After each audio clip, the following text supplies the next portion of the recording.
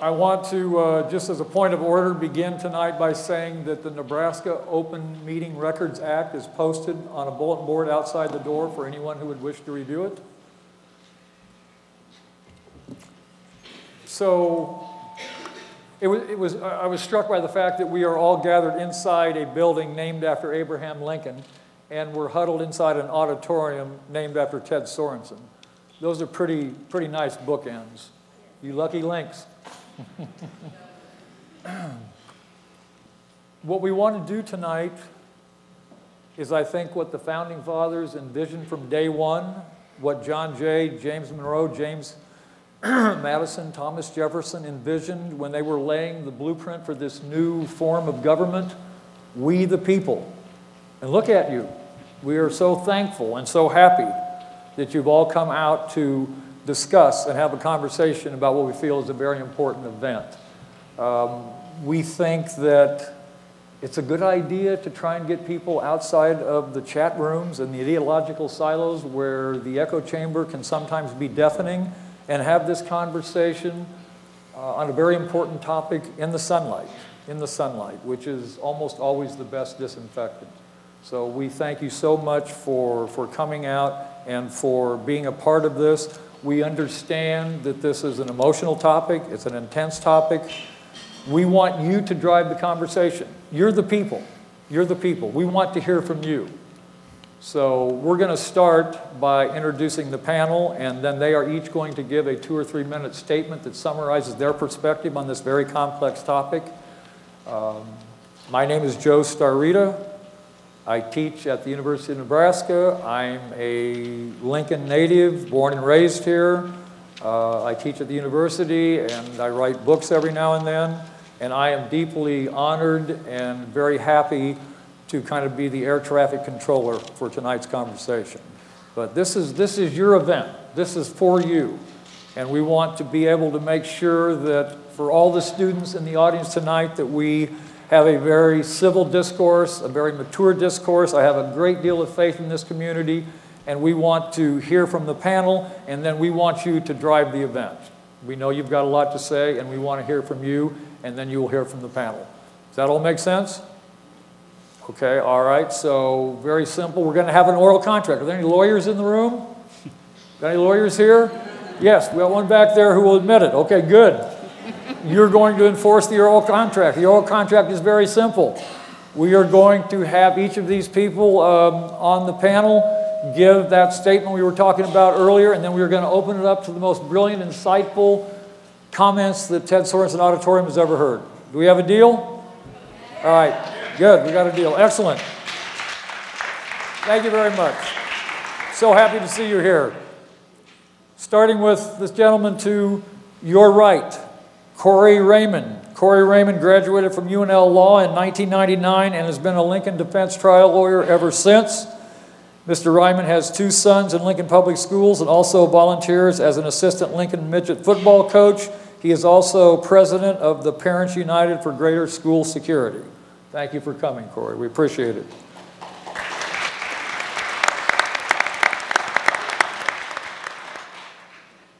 To Corey's right is Larian Gaylor Baird. She was elected to the Lincoln City Council as a citywide representative in 2013 and re-elected in 2017. Before joining the council, she was a Lincoln-Lancaster County Planning Commissioner and also worked as the director of a Boys and Girls Club. She has 3 children, 2 of whom are in LPS. Thank you so much for coming.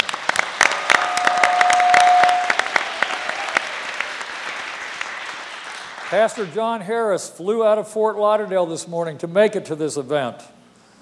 He is pastor of Lincoln's First Baptist Church and president of Encouragement Unlimited, Inc., No More, Not Here, Anti-Violence Project.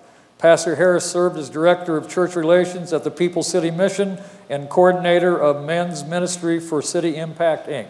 Thank you so much, John, for making that trip.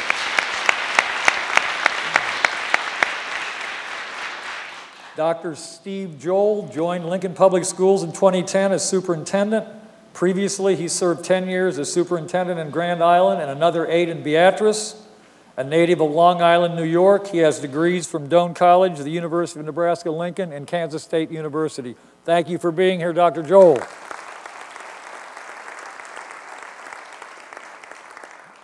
To Dr. Joel's right is Connie Duncan. Connie Duncan was a special education teacher for Lincoln Public Schools for 17 years.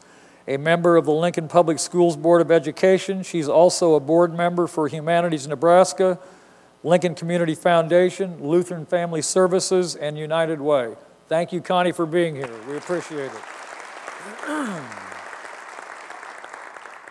Katie McLeese Stevenson serves as the Executive Director of the Child Guidance Center, the largest provider of children's mental health services in Lincoln. She also is a former member of the LPS Board of Education and has worked extensively with children and families in need in the nonprofit sector. Thank you, Katie, for coming tonight.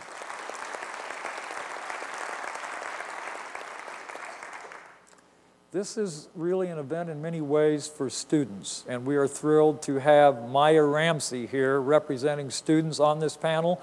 She is a Lincoln High senior, and we love the fact that you're here, Maya. Thank you.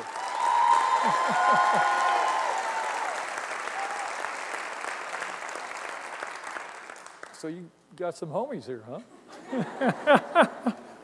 Last but certainly not least, is Jeff Blymeister. He was named Lincoln Police Chief in April 2016. He began his public service with the Lancaster County Sheriff's Office in, oh, I thought it said 1906. You're aging very well. What's your secret? Lancaster County Sheriff's Office in 1996. He served the Sheriff's Office in multiple roles and was Chief Deputy from 2012 until hired by LPD 2 years ago. Thank you so much, Chief, for joining us here. Okay. Thank you very much, and I think we will let the panel express themselves and some of their viewpoints and thoughts on this topic, starting with Mr. Corey Raymond. Corey? 5 years ago, 26 and 7-year-olds were shot in Newtown, Connecticut. 6 weeks ago, 17 students in Parkland were shot and killed. In between there, we've argued, we've wrung our hands, some school security has increased, which I greatly appreciate, but basically all we've done is argue about gun laws, if you really think about it. And they've been great arguments. We haven't done anything, but there's been some great arguments on Facebook that I've seen so far. That doesn't make my son safe. That doesn't make my 6-year-old safe. That doesn't make my 13-year-old safe. If you're honest, maybe gun laws are right. Maybe we should ban everything. I don't take a position on it, nor does my group, Parents United. We're a group of parents who have every different view you can. I've got Republicans, Libertarians, Independents, Democrats. I don't have any communists, but I have everything else. And somehow we decided that we would set aside our views on guns because we don't have any faith that there's going to be anything passed. Now, again, if you think the answer to this is banning guns, I encourage you to go for that. If you think that arming teachers is the answer, I encourage you to go find your favorite candidate and elect them so they can go after that law for you. But here's the thing. Let's be honest with ourselves. Is this Congress going to pass any substantive gun laws? You can hate that fact, but if you're honest with yourself, you know they're not. If the Democrats win Congress next year, is this president really going to sign any laws of substantive gun laws? If you're honest with yourself, no, he's not. If anything, it's going to go towards the right, if you're honest with yourselves. If you look at our state legislature and this governor, are they going to ban any guns in this state in the near future? No. You can hate that fact, and if you want to go elect somebody else, go do it. But I don't have time to wait around for you to do that. My son goes to school now, and maybe that shooting's going to happen tomorrow. I heard on the scanner today that a kid took off from one of the junior highs here in town, and they thought he had a gun. Was today the day? I can rely. Maybe I can think to myself, the odds are so small, it's not going to happen. And I go back to, that's exactly the thing that the parents at Parkland, Newtown, Virginia Tech thought. You got to change that mentality. I'm not here to talk about fringe ideas. My group my group takes no position on guns.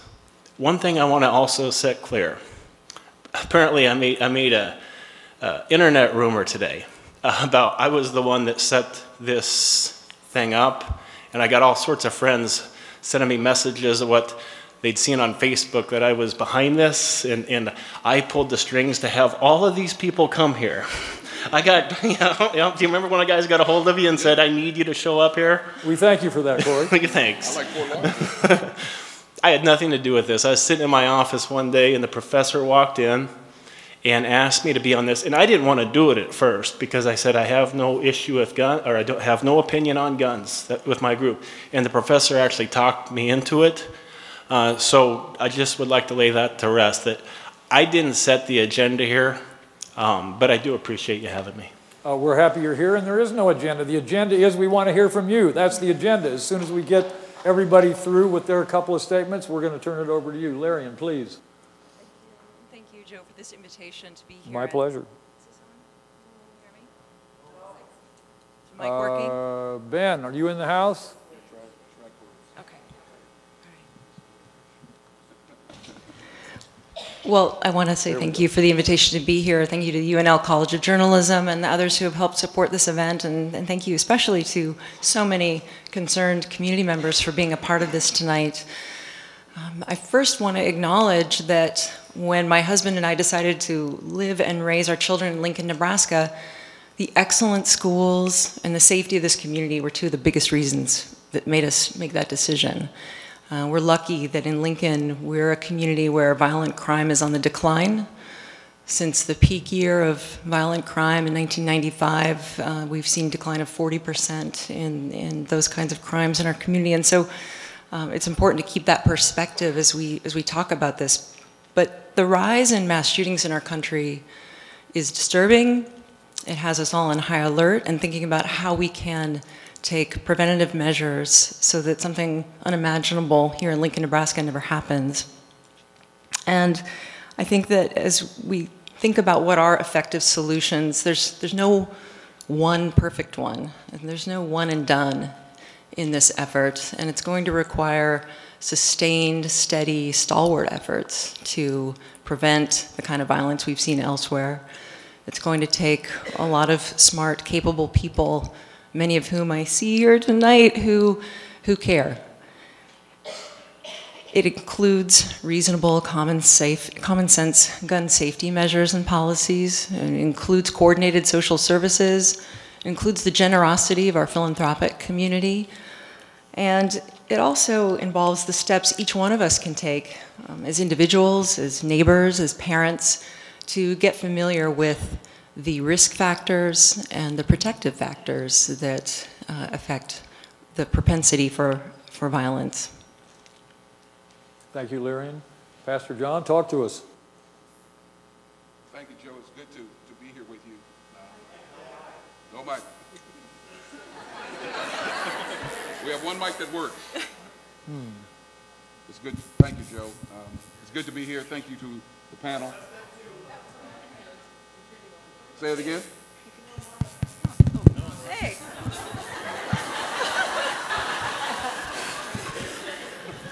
Okay. Always trying to shut the brother down. I mean, come on. I'm glad we can laugh about that. Joe, the panelists, all of you, parents, siblings, and I'm here tonight not only as the pastor of First Baptist and the president of Encouragement Unlimited, but as a citizen. I had 4 kids attend this school. My wife, Charlene Maxey Harris, attended this school. Her brothers attended this school.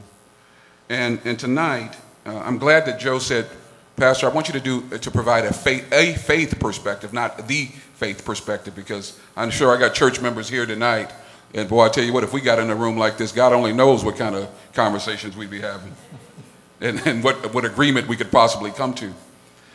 What I'm challenged tonight about, as I was flying back from Fort Lauderdale, I was thinking about, man, what are you going to say?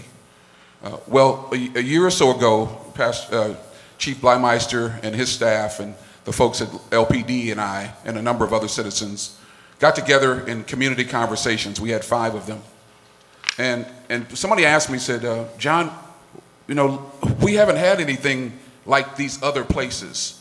Why are you all having these conversations? I said, that's why we're having the conversations. Because we always seem to be more reactive than proactive. Do I have one witness out there? I'm not going to take up an offering just yet. Just go ahead.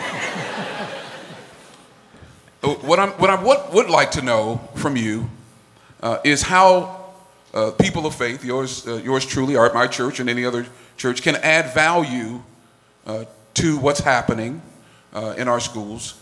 I am a bit challenged because it always seems that we're there to pick up the pieces after something happens. You know, I'm the one who gets the call for the funeral and the call to bring comfort and words of wisdom in the aftermath of what has transpired. But I'm here to say that we have those words of wisdom daily. Amen. We have those words of wisdom because, and I'll just shut it down with this, we must do everything we can. And Dr. King, on the heels of his death yesterday, he said, if we cannot change the heart, we must do everything we can to restrain the heartless.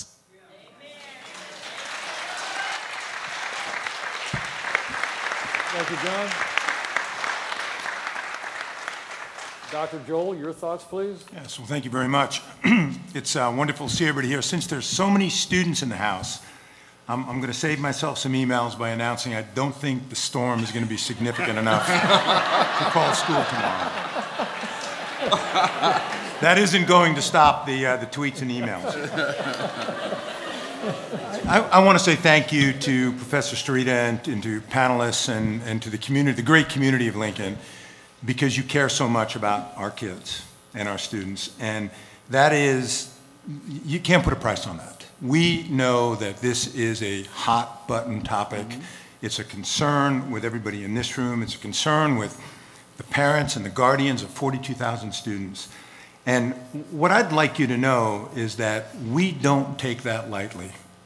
We spend a significant amount of time, we have for more than a decade, on safety and security. We've invested in security personnel. In fact, we have 2 of less than a handful of nationally trained and certified threat assessment managers in the country. Two gentlemen that we were able to pry loose from Lincoln Police Department to work for us. We have secured entrance monitors. We have secure doors in many of our schools. We are working daily on training our staff to understand how important this topic is, and at the same time, trying to make sure that we have a positive and nurturing environment where kids want to come and they want to learn and they want to be successful. We've brought in video cameras. We have hall walkers. We try to patrol when we can the perimeters of our buildings. I say that to you not to offer an excuse or to gain an understanding. I say that to you because we spend a lot of time with what we think is our highest district priority, and that's the safety and security of the children that you entrust to us every single day. And when a tragedy occurs, like it did in Parkland and in Columbine and in Sandy Hook and many of the other places, I can assure you that that ripple is immediately heard and immediately detailed inside of our district, because we know we're not immune from mental health issues and some of the circumstances that crop up in a city or a school or an environment where students, young people, are struggling so much. But when I think about what the national media has been writing about these tragedies and the importance of mental health intervention and assessment as quickly as possible, I'm reminded almost on a daily basis that that's what threat assessment and threat management is. It's the ability through appropriate training to put eyes, several pairs of eyes, many eyes, on those people or those students who we've identified as struggling. Now, having said that, we have room for improvement. And this conversation is something that I'm looking forward to. I know many of our board members are here tonight. They're looking forward to it as well. So I just want to say thank you all for coming out tonight and being here. Thank you very much. Thank you, Dr. Joel. Connie? Mine work? Oh, it does. Good. No teacher voice from me tonight then. As a board perspective, my role really is to make policy for all 42,000 students we have and 7,500 staff that we have. That is my role. But we do this through lots of listening and lots of planning. And we are listening. We want you to know we are all listening and we are planning. President Boswell couldn't be with us tonight because he had another engagement actually out of the state. But he has told our board that he wants each of our committees to look into several questions on safety. And that is all we have been working on for the last few weeks. And that is what we'll continue to work on until we feel like our students are safe. Other things that I am interested in, however, are after-school programs. The Boys and Girls Club here in Lincoln, Nebraska is a club that my husband and I were co-founders of. We brought that here because we felt that kids needed a safe place to go after school. I walk in there weekly and I see 300 students that have positive mentors. They have a place to go to feel safe. They have a dinner at night.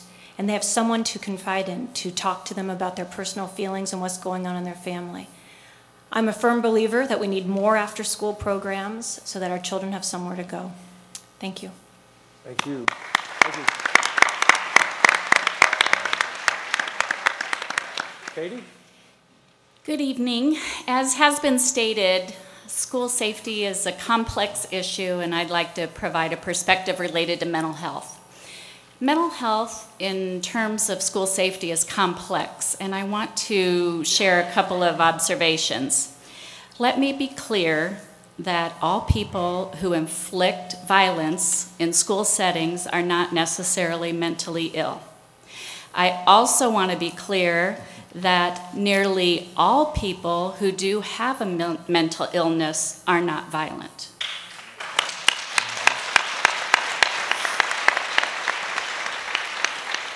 Sometimes it's confusing and easy to conflate these two issues and say, well, it must be this.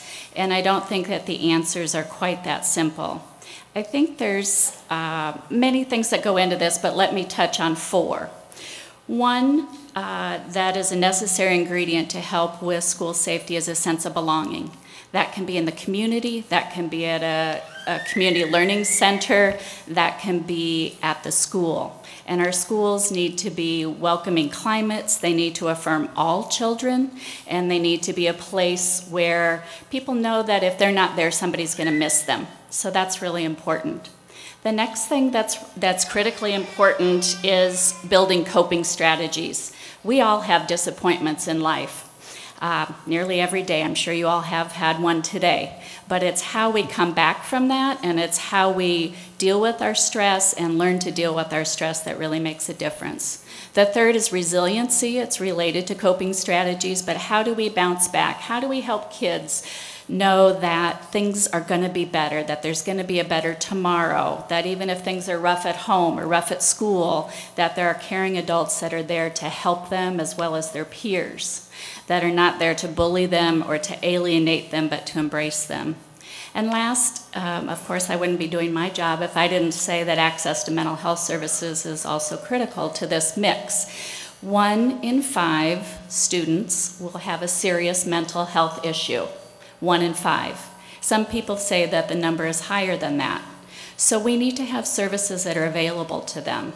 School-based services are logical. Everyone goes to school. There is not the stigmatizing of walking into a mental health center. Parents don't need to get kids to another appointment. School-based services make a lot of sense. And so we need to give kids access to mental health services, and I think an important part of that is having that happen in the school, provided by trained, highly supervised community partners. And we have some good models for that in Lincoln. There is not health without mental health, and so it needs to be part of the conversation. But please think about how it fits and what its place is. Thank you very much, Katie. Thank you.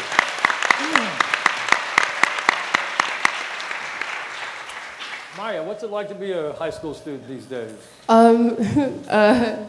Just thinking about it, so I was asked to be part of this panel 2 days ago, and so in those 2 days, I talked to a lot of my peers about what they wanted, like policy-wise, and what they wanted to see change in America after like seeing all these school shootings happen. And a lot of answers I got were just like, oh, you know, I want gun reform. And I was like, okay, so like, what does that look like? And a lot of people, when they said, what does that look like? They were confused and they were like, I don't really know. And so I took it upon myself to do a little bit more like digging and see what gun reform could look like. And so I read some statistics, and I think it said that on average, 31,500 people are killed by a gun each year, like on average, I think. And so that was like due to homicide, suicide, accidents, police encounters, all these different factors that come into like gun deaths. And so I think for me, like the change I want to see isn't necessarily just, isn't a black or white issue. It isn't take away all guns or, oh, I don't want to do anything, I want to keep my gun. Like it's not that simple, because there are examples like in Australia, they took away all guns and it's working out for them. But I can't remember, there's like another country I think where they gave everyone a gun and it's working out for them. There are different like solutions to this problem, and I think that because all of you are such passionate people by showing up here, like all of you want something to change. And so I think by focusing on why we all want to change and focus on the feeling of like being passionate about something and about being passionate about our safety is what I think everyone is at least on the same page about. And so I think that by focusing on, like, for example, for me, my identity is crucial to like who I am, which seems redundant obviously, but like for me, I'm a black woman. When I say I'm Maya Ramsey, like in my head I'm thinking I am a black woman. All my experiences come from being black and a woman, and these are things that like I can't change about myself. And so I know that like my identity shapes my own experiences, and people obviously make assumptions based off how you look, and so that changes people's perception about me. And so, but I think that like understanding other people's perspectives about gun reform and like all these other issues, and I think by getting into other people's mindset and understanding why they think that way and why like their perspectives matter, even if it like contrasts your own, I think that's really important. And so about gun reform, I just think everyone, especially students, are just fed up of feeling unsafe in our schools and are fed up of just talking about it and not seeing any action. So that's what I've heard.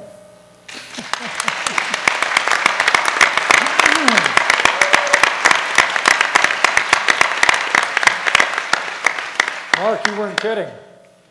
Mark said Maya would be very impressive, and you were on the money. Thank you very much, Maya. Jeff. Well, Joe, thank you. Prior to tonight, I have had the opportunity to meet and interact with everybody else on this panel, except for Maya.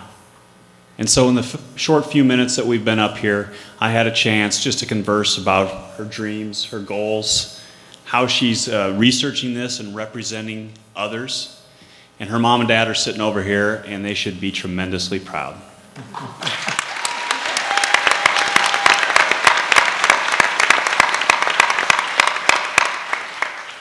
To Joe's point, why am I here tonight? I'm representing the Lincoln Police Department and the men and women of our agency.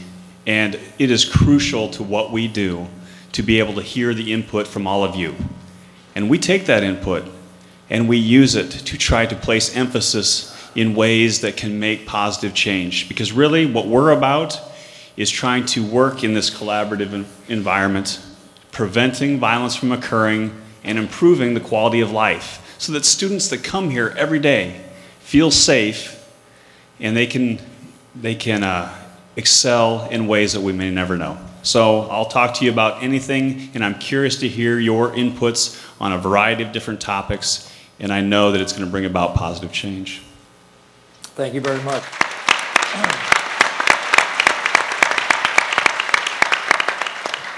Thanks to all of the panelists for those very thoughtful and eloquent remarks. They are much appreciated.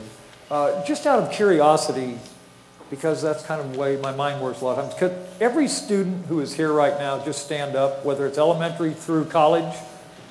Just stand up. I just want to see how many students are there.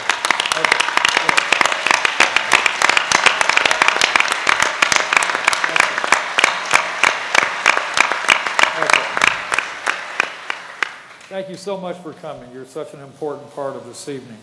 Okay, we have an oral contract, as I recall, Dennis, and you're capable of enforcing it. I think we have discharged our part, and now it's up to the audience to do their part. they're not doing this in Moscow tonight, or Beijing, or North Korea, or any number of other places. But we, the people, can do it, and we can do it here. So what we want to do is just open this up. We want the audience to be able to engage the panelists, and the panelists to be able to engage the audience.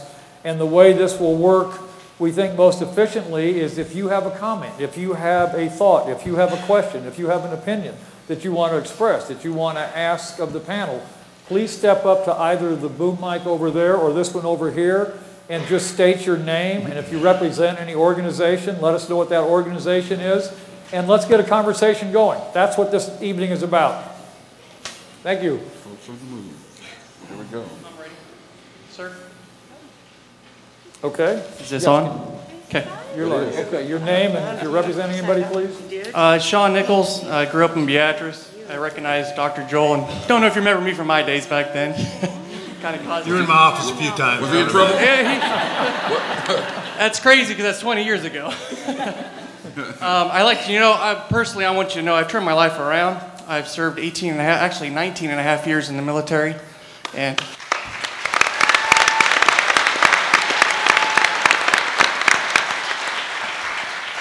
so I can safely say a swift kick in the you-know-what from him can change your life as well. But ultimately, this is what I came here to say, and I broke it down to about 4 minutes of your time. Here is the harsh reality. For as long as evil has existed, evil has occurred. The only things that have changed are the means of how evil has been carried out and the increase of incidents. The Boston bomber didn't use a gun, yet was capable of killing, along with instilling a lot more widespan fear than most of the gun incidents you hear on the news today. So how do we stop it? 1, you have to accept that you can't really stop people from trying to carry out what's going on in their head. There are, without a doubt, people who are born evil and will commit evil acts. History is riddled with said people. From the infamous Adolf Hitler to the variety of serial killers to the simplistic Columbine killers, the Colorado Theater mass shooting, to even our local Von Mars shooter.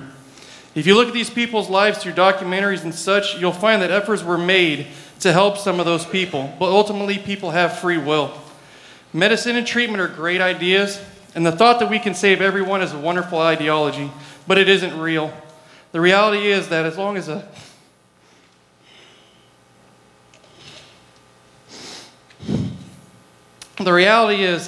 as people can neglect medication and or treatment because of his or her free will, there will be people who can be a threat to society.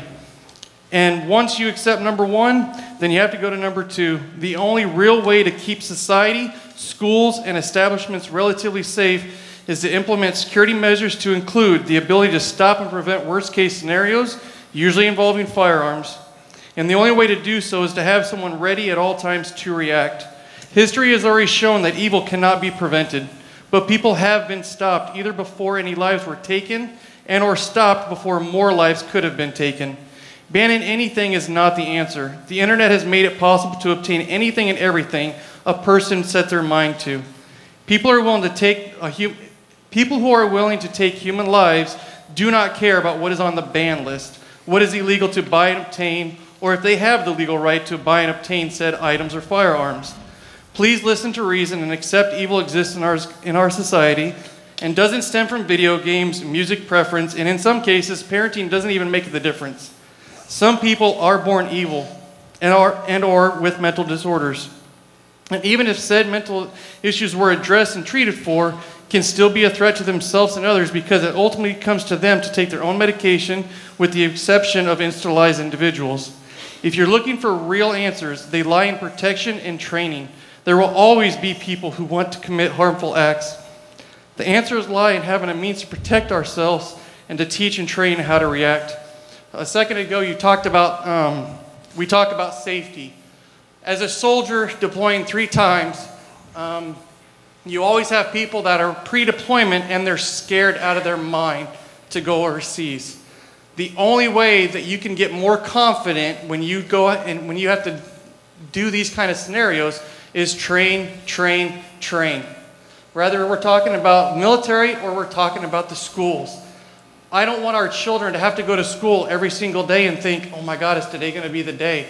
But I want them to go to school knowing that there's a plan that no matter what, we're thinking about their health.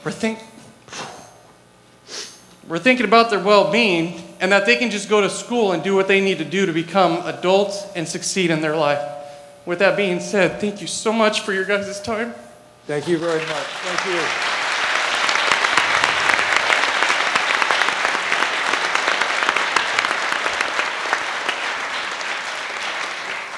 Thank you. Let's keep this moving. Yes, sir. Can you state your name and if you're representing any organization? Is anybody going to respond to what he said? Anybody want to respond to that? Yeah, heck yeah. Okay, all right. Are you kidding? All yours. Well, just briefly, I mean, and I do appreciate his comments and appreciate him being here, and thank you for your service.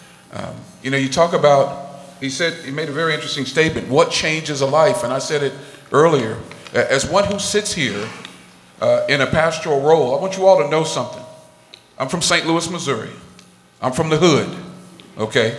Just don't get it twisted, okay? I'm from a place that is a place of violence. I lived in Ferguson. I'm from a place where people hurt each other. I grew up in that place in a single parent situation. And for all intents and purposes, I would have been one of those persons, okay? However, I had a mother who made two decisions: to send me to school and to take me to church, okay? Now, I didn't think it was making a difference, but I'm sitting here today because it's made a difference.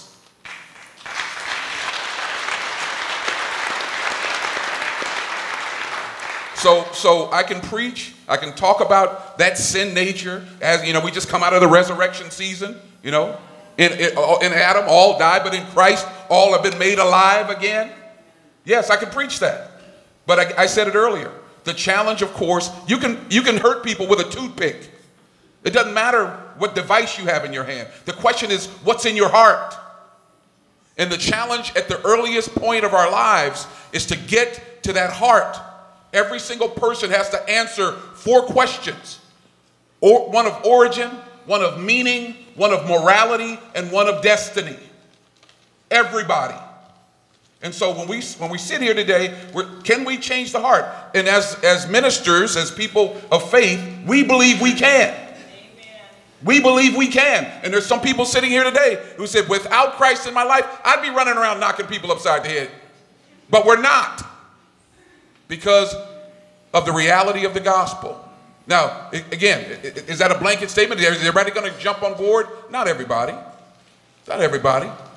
But as soon as we can get to people, and again, the role we can play, not just when people in the aftermath of everything, but at the earliest point where we can show the concern and care and love of Christ. Let me say it and I'll finish. The reality for all the doctrine that's been prescribed and proselytized over the ages, preached over the ages, Jesus only gave us 2 real commands: love God and love one another. Thank you, John. Thank you very much. Myron, do you have a thought? Yeah. Also, along with being a Lincoln High student, I'm actually president of the NAACP Youth Chapter. And so, like, my time with being the leader... So in my time in being like in that position, I've met so many people from many like diverse backgrounds, and I've read so much, and I've interacted with just people online and also in real life and traveling, like about like guns. And so I know, like as I stated before, identity plays a major role. And I remember vividly, my mother had a conversation with my brother about how to act around like police and how like what you can do to survive. Yeah. And especially now where America is so militarized and passionate and everyone has such like free access to weapons, like it really is like, what can you do to survive? How can I change myself to survive? And that comes with suppressing your identity. It comes with conforming to like societal norms. It comes with changing who you are. And so the idea of like, I know like some people say, oh, we should arm teachers, for example. And I think that, first of all, teachers don't get paid enough already to teach us. So, like,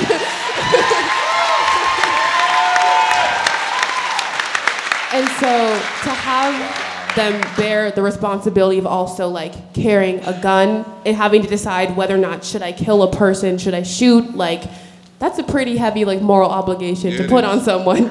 And so I think that like in schools having more weapons and like, I don't know, I think I read a statistic that said that accuracy when shooting a gun, like, in police officers in New York was like 26% accurate. And so, like, that's a pretty low number. Oh, lower. Okay, I stand corrected.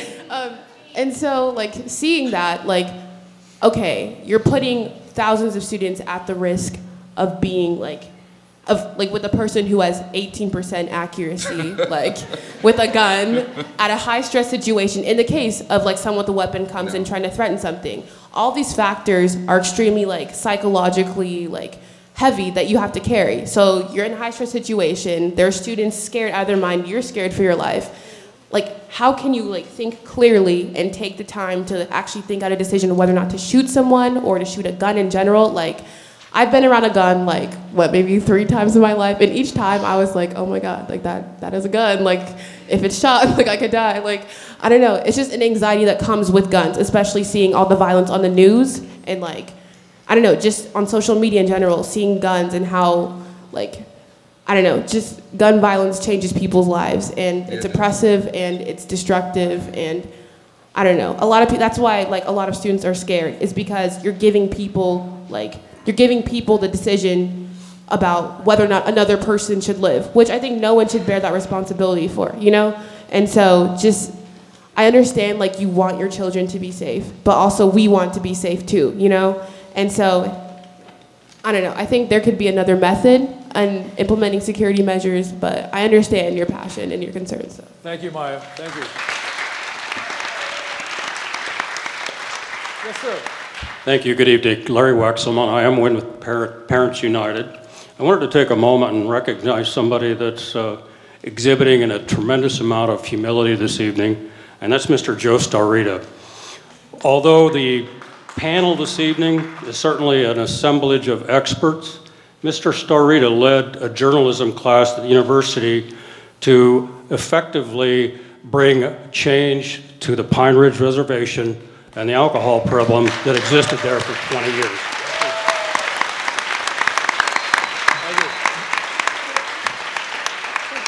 They won awards over national publications, and it was an exciting day to watch that happen, both for the ACT laws that they won and for the change that was made. So again, thank you very much. And just very quickly, 3 of those students are, stand up just real quickly.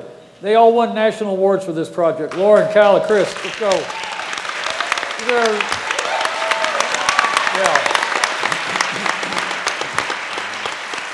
Okay. Thank you. Please, go on. In 1999, following the Columbine shooting, then Attorney General Janet Reno commissioned a group of professionals to develop a threat assessment program. They included behavioral scientists, members of the law enforcement community, educators. The list went on. They in turn said that there were several different items that went into trying to look at how and why individuals, especially students, might pose and become a threat to their students and the school system. There were several factors identified, but the key one was that in all situations and in all instances, you have to use moderation again in how you approach threats and how seriously you can actually take them. That was 1999.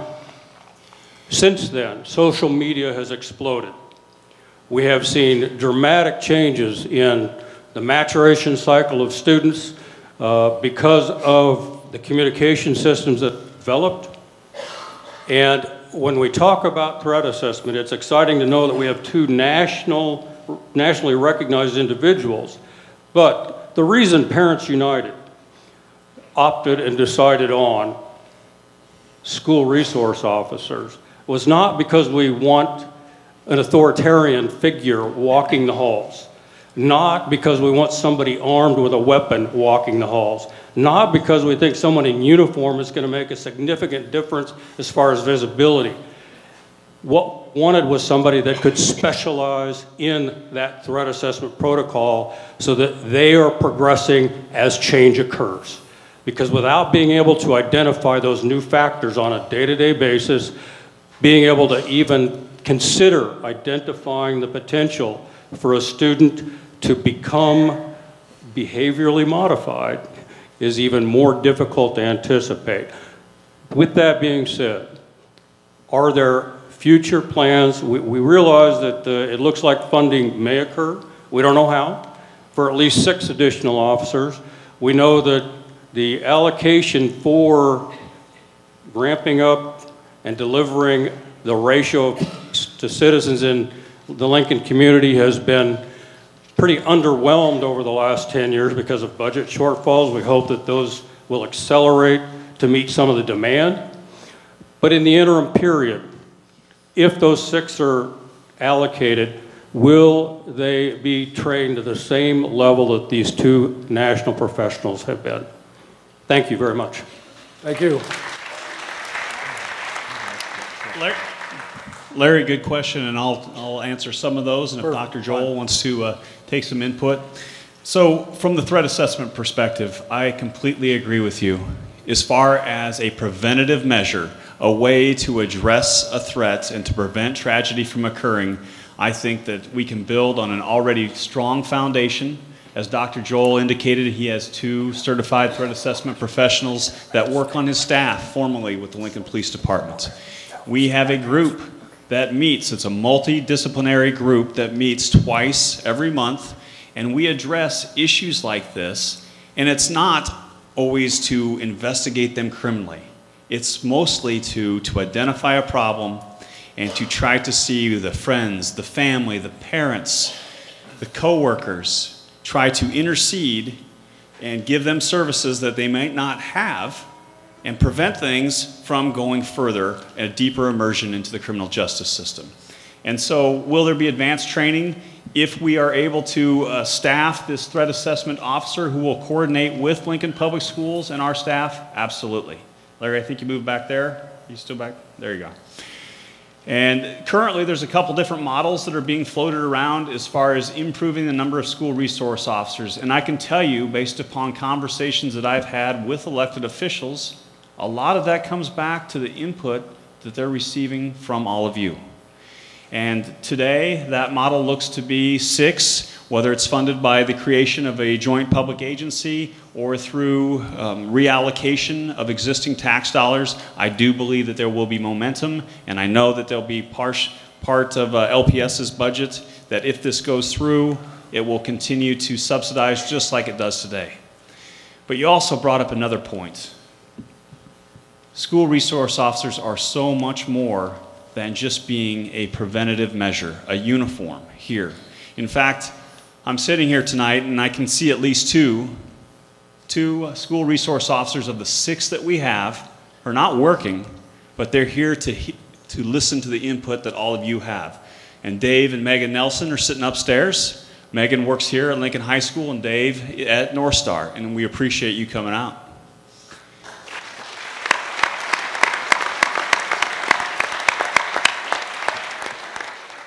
They want to build that trust. They want to show the human side of what policing is and hopefully open those lines of communication to intercede before something bad happens. Thank you, Jeff. Ma'am, please. My name is Sarah Albright, and I'm a mom of 2 boys at Randolph Elementary. I have a quick statement. My dad was visiting this weekend, and he's a teacher. Actually, a lot of his students are at Pine Ridge at the reservation. And he was telling me at his small school they have no plan, no locked doors, they never practice anything. And he was very concerned. So I just want to say as a parent, thank you so much that you guys take the initiative on this, and I can send my kids to school and feel good about it. I do have a question. So I feel like a lot of the plans that I've seen, and my son tells me about, focus on building safety. And I'm wondering, do you guys have plans that extend to things outside of the building? For example, buses, sporting activities, things like that. That's part of our conversation. You know, we know that this whole concept of safety and security, while we feel very comfortable with where we are today, it needs to be extended out. So things like sporting activities have come up. I have to tell you, there isn't a simple solution as of yet with regard to transportation and buses. You know, we've done some training there. But we're gonna take a hard look at that as we go forward. But you're not the first to represent the fact that we have open doors at night activities and football games and basketball games and track meets, and you know that obviously does create a vulnerability. Thank you. Thank you. Thank you. Yes, ma'am. Hi, my name is Gina Messing Anderson. I'm a mother of 4 and a wife, and I have 4 kids in LPS, and they've been here for like 2012. And what I understand is there's 13 years with the LPS from kindergarten to graduation. That's 176 days times 13 years is 2,288 days. It's 18,304 hours that my students, my children, are putting into their education, putting into their American dream. They're doing it, I'm doing it. That's not to mention college. That's just to mention what they're required to get a high school diploma and then to go off to college, okay, another 4 years. So I'm putting my effort in. My children know their demands. It's a free education. We're American. We have this great system working for us. And this is your key to get the American dream, to fight for it, to believe in it, to achieve it. And I'm here as your parent to help you achieve that. And I believe what Hillary Clinton said in 1996, it takes a village. Now, I'm a Republican. I don't really believe in that at the time, but I do now. I'm sorry. Seriously. Seriously.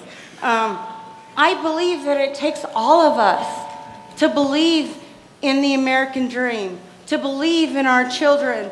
And if they're giving 18,304 hours for their education, we need to not put a spending lid on their education and their safety.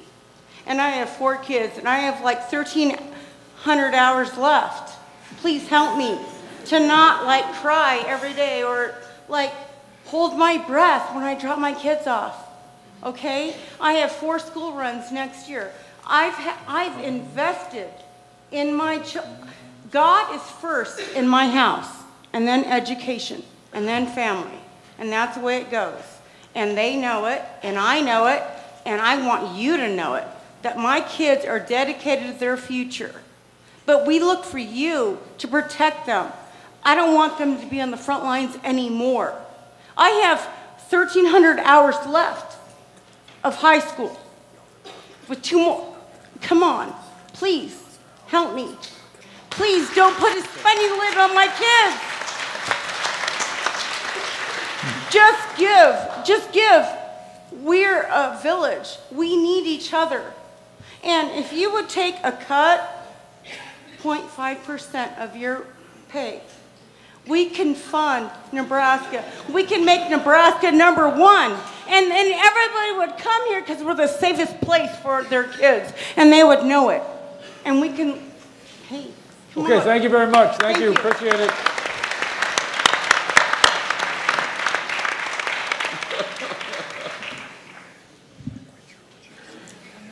Anybody want to respond to that? We keep moving? Oh, I love her. Okay, all right. Yes, let's try over here. Your name, please? Jane Kinsey. Hold on a second, real quick. What she's saying is so important. As one who is there for funerals, she's saying that time is ticking, and time is of the essence, and that we think we have a lot of time, but we really don't. Okay? And so she's saying, why don't we get busy and get about the work of doing what makes a difference? Someone said it, I think Corey said it earlier, if we're counting on the folks in DC, if we're counting on other people, we're not going to get the results that affect us. So there is no more time for foolishness. It's time, as she's saying, I don't know how many hours she said you had left. It's time for something that makes a difference. And that's the inspiration I pray tonight that some of us are getting. Thank you, John. You're in? I'm going to respond with I wear a lot of different hats, but as an LPS mom, my day started pretty early this morning, taking my son to his early morning choir practice. My husband had taken my other daughter to Lincoln High for student council, and it was was one of those mornings where I may or may not have rolled out of bed and just put a coat on my pajamas and driven my son to school. And I got back home, and we have this rule that, you know, we don't allow technology at the breakfast table, the dinner table. But no one was around, and I don't know if any of your parents do this, but we tend to break some of our own rules when you're not around. So I checked my email. And the email that was waiting for me was a notification from Principal Larson that there would be a lockdown drill today at this school. And all I could think about was how heartbreaking that is, and yet how grateful I was it was just a drill. Our kids are getting prepared. They're hiding under desks, and they're being quiet, and they're looking after each other, and our teachers are helping them. And they're wondering what adults in the room are going to be doing to help get prepared. And so, to Ms. Anderson's point, we do need to be investing in our children, and we do need to come together as a community. And so, you know, just today there was a press conference with over 100 different adults in the community, adults in the room, talking about how we can form a coalition to enhance security and safety in our community. And during that press conference, I was thinking, I wonder if my daughter's doing her lockdown right now. But it's going to take all of us, and it's going to take a sustained effort. And yes, it may require some investment, not just money, but time. Thank you, Lauren. Thank you. Yes, please. Sorry. Your thoughts. Jane Kinsey with Watchdogs of Lincoln Government. With all due respect to all of these people who are here, I think we're getting away from the issue. Everybody in Lincoln, Nebraska wants their children to be safe.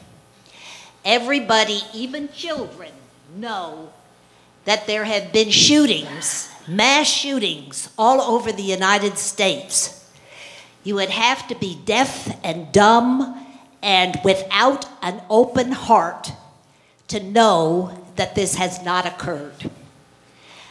The big issue is not that we are going to do something. And I appreciate that there are groups that are trying to do something. The bigger issue is who's going to pay for this? And so what has come up in the newspaper and in the media is that there is a power grab by the mayor and by some of these people on the panel to raise taxes. And of course, when we have a delicate heart, we can't possibly not think that the subject is to save students. 20 years ago, we had policemen in the schools, and they took them out because they didn't think it was important. This is a different world, ladies and gentlemen, and everywhere everyone goes, they are aware that we have mass shootings in the country. So I think if this is to be a rah-rah session to get people on the side of having safety in schools, that's fine. But that is not the bottom line here. There were SROs in the Florida school, and they did not stop the 17 people being killed. Number one. Number two,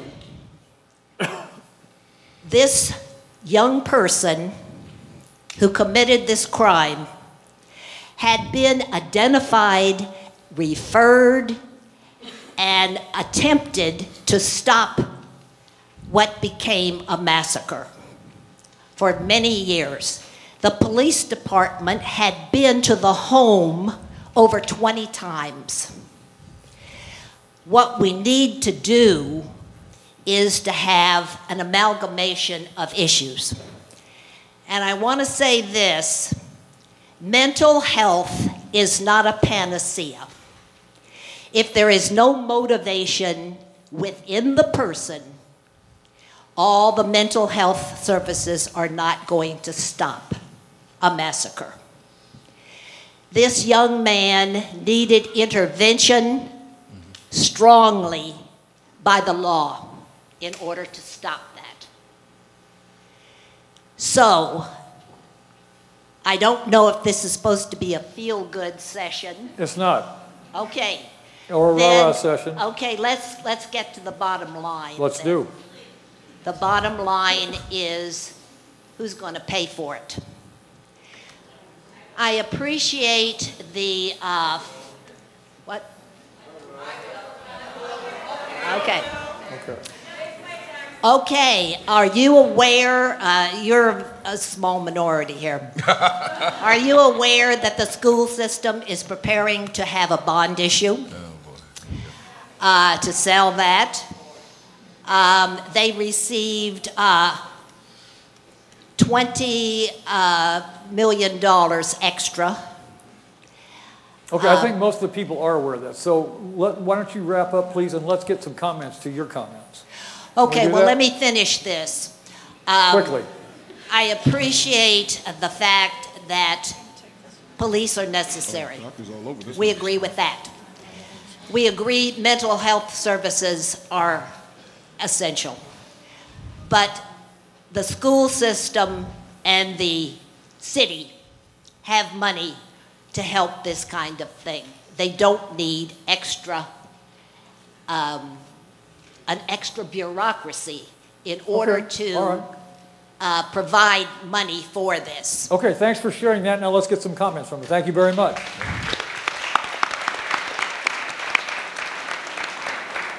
Jeff, take it away. Take it away. Jane, thank you very much for your comments. I think we've met a couple times before, and Yes, sir. I know you. you betcha.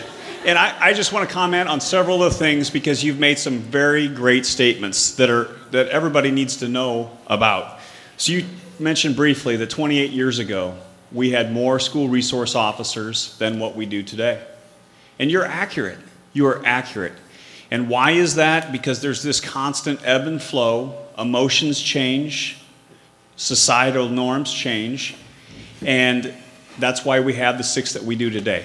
But to that point, for me, that's one of the most important points in this added level of bureaucracy. And I agree. If we could get away with not adding more bureaucracy, more red tape, we would do that. But what this JPA that was proposed earlier today, it's going to hold everybody accountable because it's going to take 2 members from the school board or 2 members from the city to make the changes to take those school resource officers out of the school, to stop funding the added component of mental health, to stop improving the community learning centers. So that's one of the biggest strengths, in my opinion, to that particular model. You mentioned, too, that there was a school resource officer at the school in Parkland, Florida. Absolutely, there was. And that there was what we term leakage or indicators way prior to what he did. And that's true, too. And I'm not going to sit up here and make excuses for my profession. And I wish to God that it had never happened, but it did. And we need to hold ourselves accountable within our agency and our profession. And I know the men and women of the Lincoln Police Department and of the law enforcement profession here, and I truly, in my heart, know that if something like Parkland, Florida were to happen today, those officers would be running towards that sound.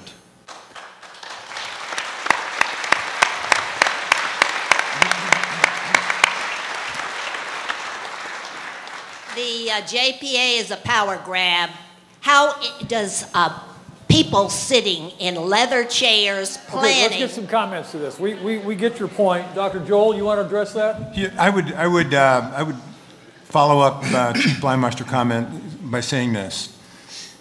Probably a couple of decades ago, safety and security was something that was part and parcel to what a school district produced and performed, we were able to budget for.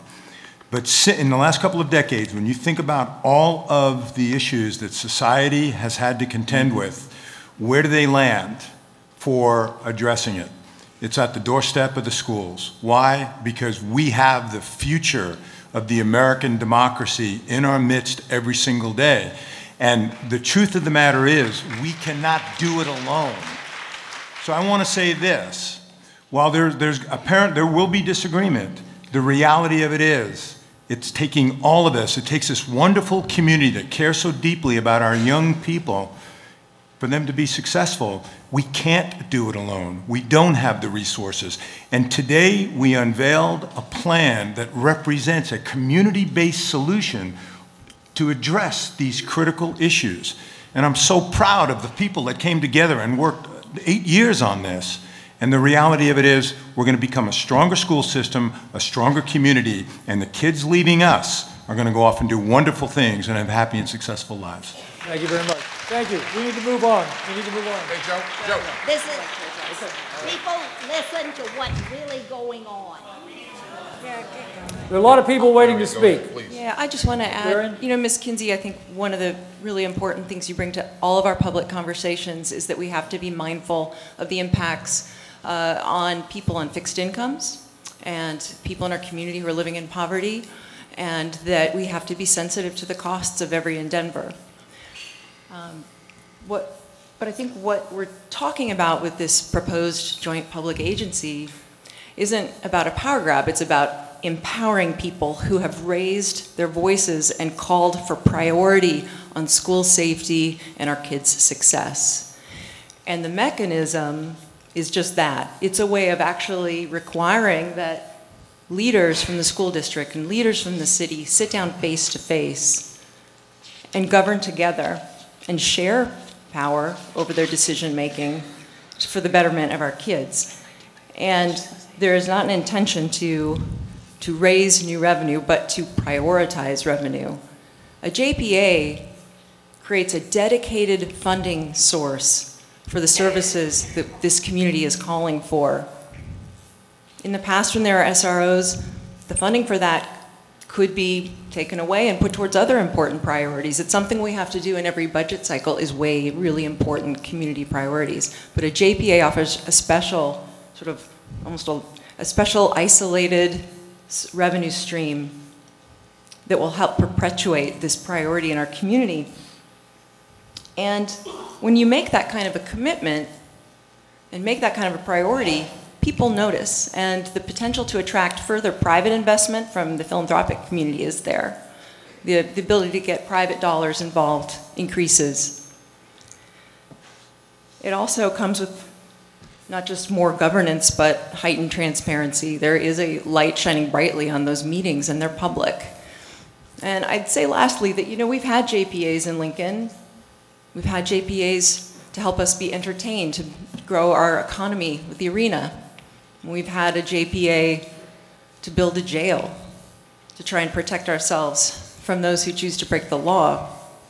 Why not a JPA to invest in the future security and success of our children? One last thing. One of the... Corey's next. Oh, go ahead, Corey. Well, I just want to say quickly, when we had our community conversations with Chief Bleimeister and the staff of the Lincoln Police Department, our goal was something that money didn't have anything to do with. We were talking about relationships. You know, we talk about being a community. We talk about how a young man like this can kind of navigate alone, be in his room all by himself. You know, I grew up in a time where I wasn't afraid of the police. I was afraid of the mothers in the houses right next to me. Okay? And so it doesn't cost anything to see a kid who seems to be isolated, whose parents may have just gotten divorced, or whatever the situation might be. We used to have guys who would come around us, these older guys, and they would put their arms around us and say, "Hey, young blood, I see you were by yourself. What's going on?" That doesn't cost anything. And so we can look up here and say, well, it's the city council's fault. It's the school district's fault. No, it's our fault. It's our fault.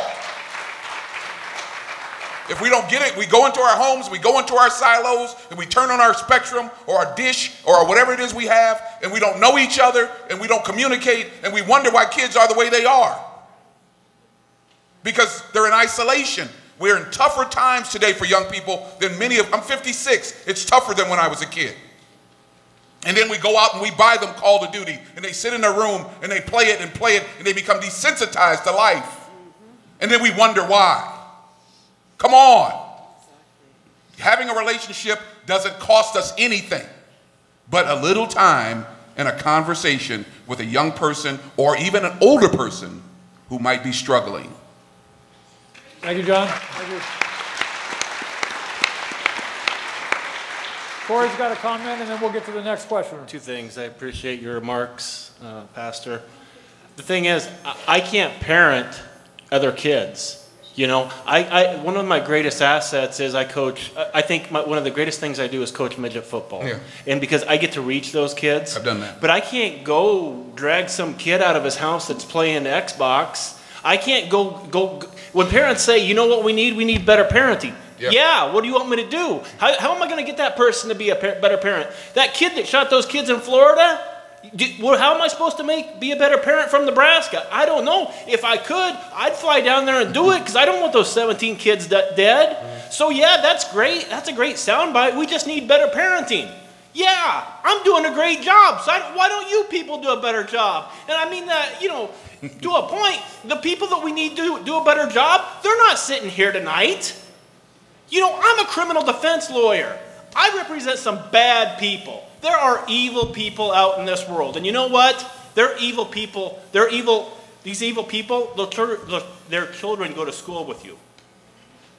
That's a reality. We've had evil people in this world since the beginning. Thank you. And you know what? There's going to be evil people tomorrow, and there's going to be evil people when we're all gone. The other thing I wanted to say about the taxes. That's a heck of a segue. Parents United, we support school resource officers in every school. And we're all together, and you know, I talked to you about how we're all united, and then we got to the part about paying for it, and I joked that I was going to change the name to Parents Kinda United after we got to that part. That's the hard part, isn't it? I did not endorse or sign my name up or my group's name up to the mayor's plan.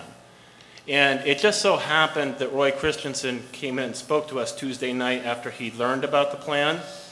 And he was pretty convincing to some of the group about why we should oppose that. Now, I want to give the mayor a fair shot and bring somebody in to say, here's the pros of it. So we can have a discussion, and I think the public should have a discussion, if we're going to add these school resource officers, how it's best to be paid for. Mm-hmm. Our number one concern is we want a school resource officer in every junior high. And if you do the JPA, there's a lid on that. You're going to be sitting at $2 million, and you've just spent the entire $2 million. And so next year, if the program is so successful, you've already maxed out your $2 million. You have nowhere to grow. So that is one of our big concerns. Thank you. Okay, all right, very good. Thank you, Corey. Let's move on, and please be as concise as you can. There's a lot of people.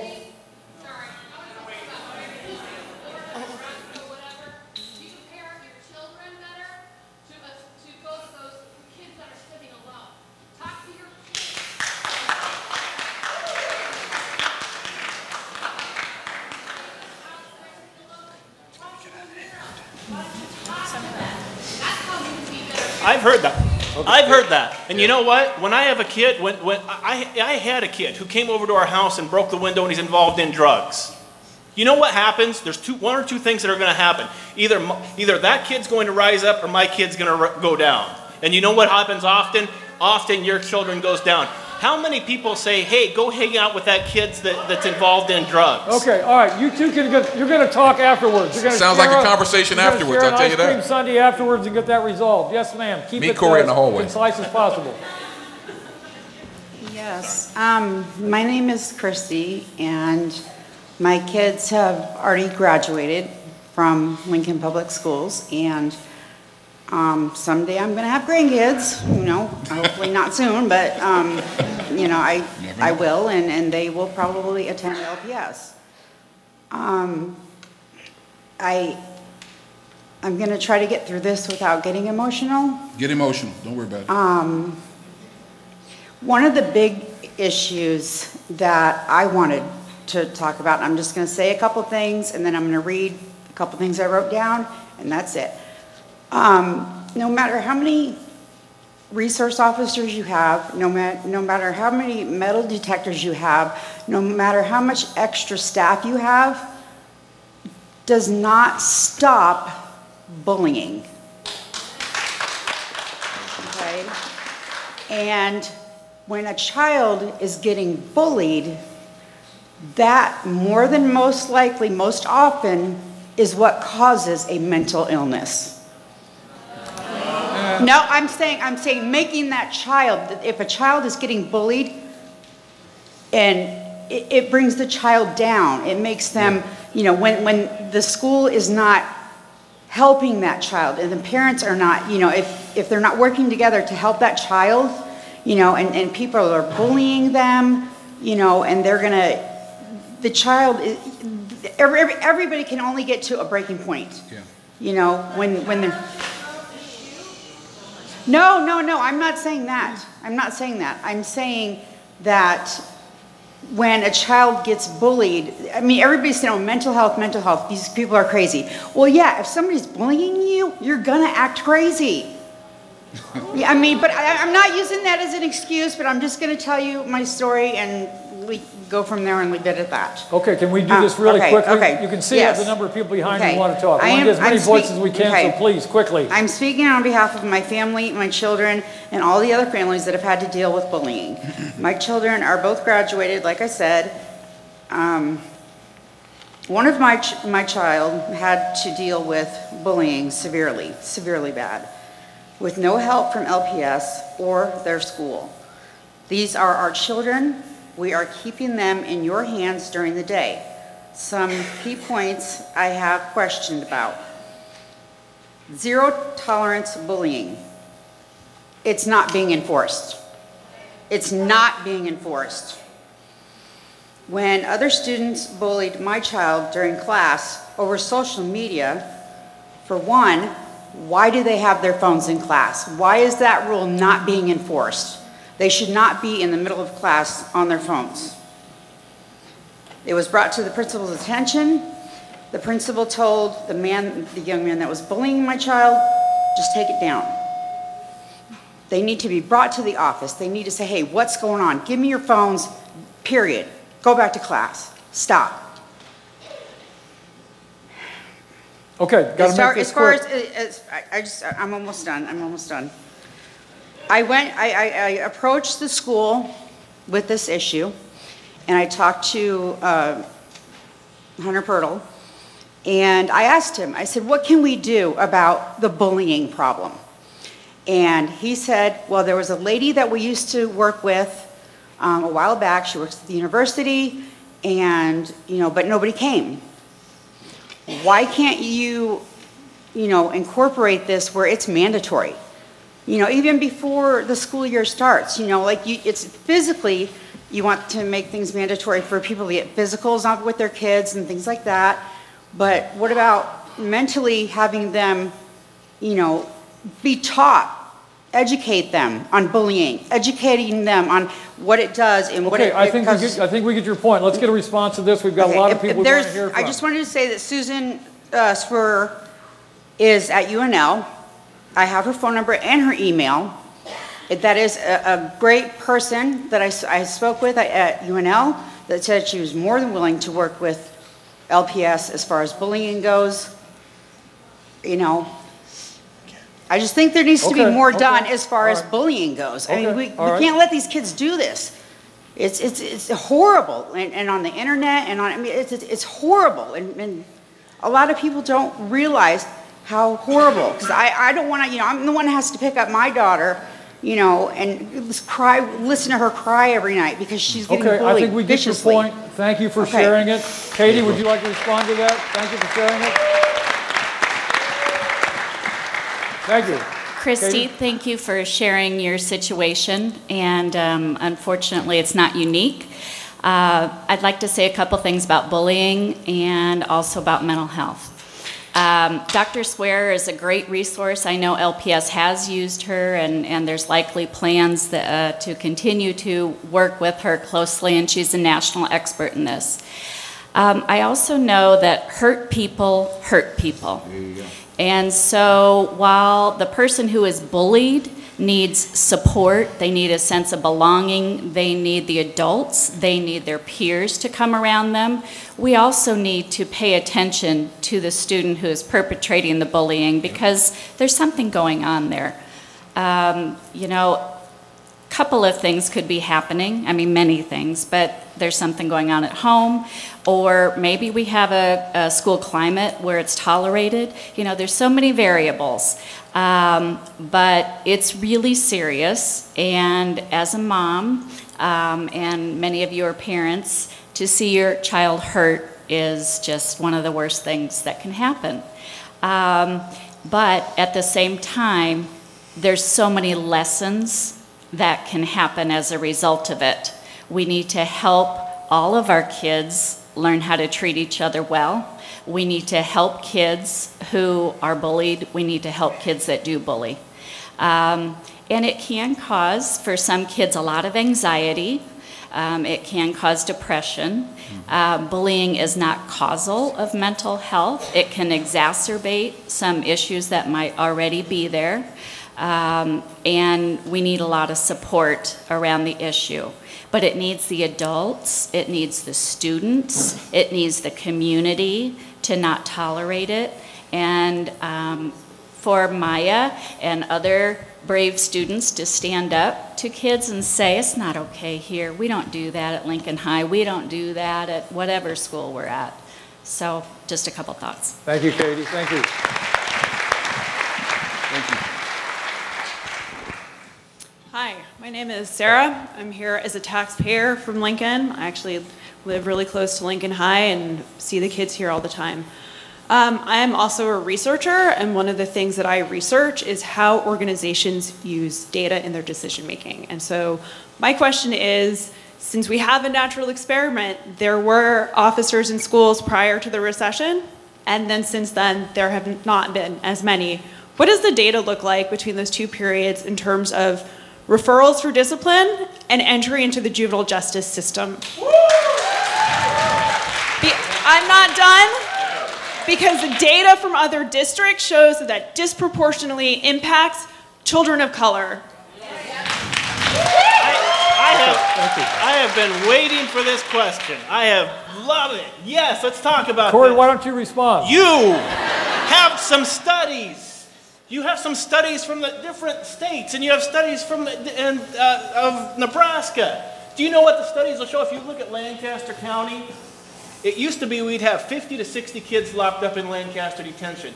But thanks to those county attorneys that are sitting right there, that who do not believe in locking up kids. You know how many is in juvenile detention today? Do you believe in locking up children? Hold on, 13. There's 13 kids. Let him finish, let him finish. Listen to me. Our county attorney does not believe in locking up children. They have diversion program after diversion program to keep them out.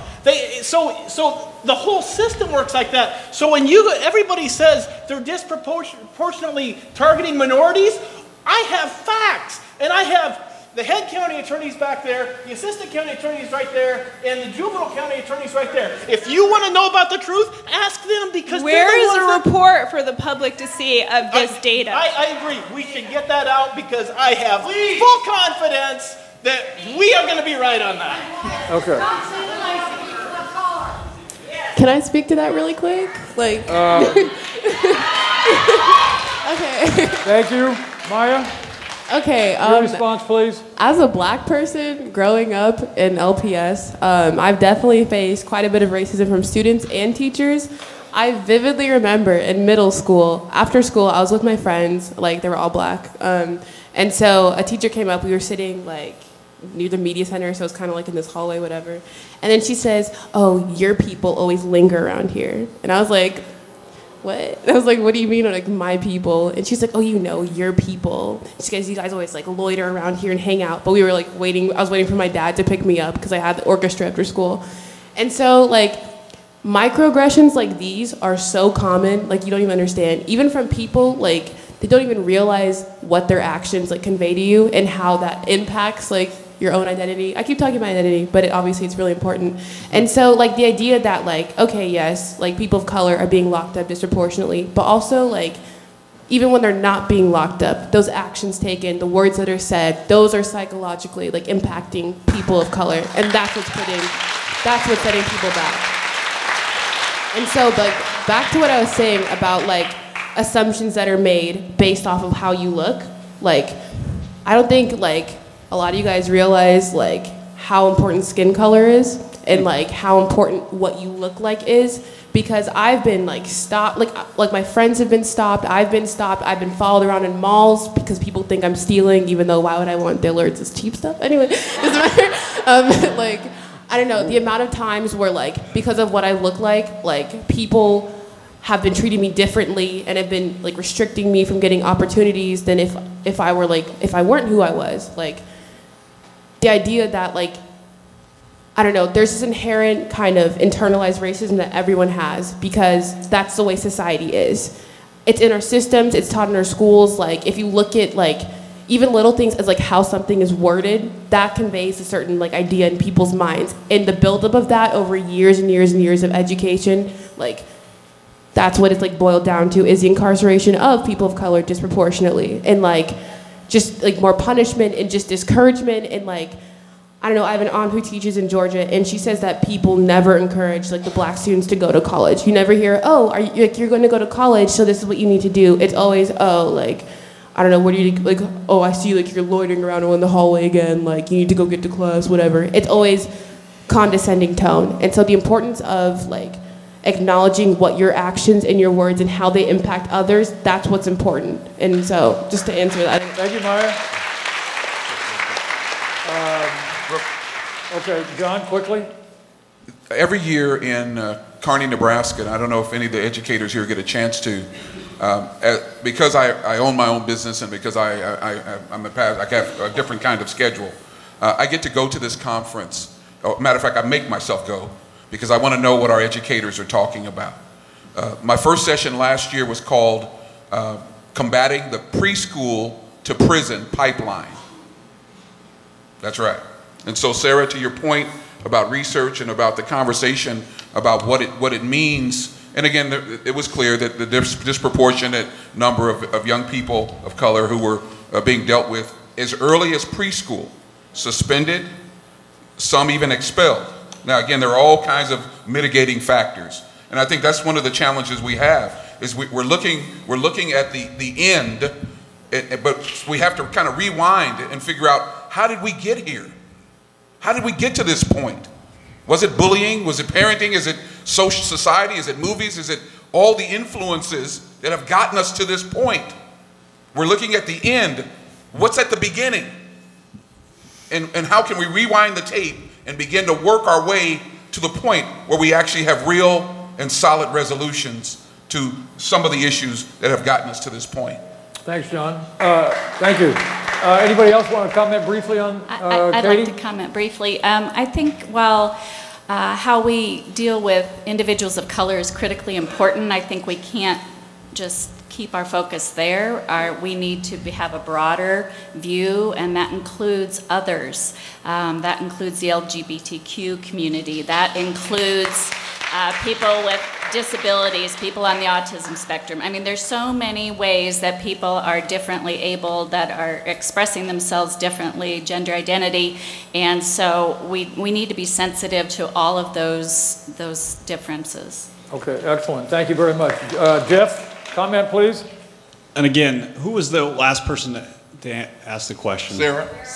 Sarah, back there. Sarah, if you would, can you get with me afterwards? And I'm going to share some research that's been done here locally. It's called Project Restore, and it has some pretty compelling data that I know that you would like to take a look at. And it also emphasizes some of the efforts and the cooperation that we talked about here between Lincoln Public Schools, between the Lancaster County Attorney's Office and the Lincoln Police Department.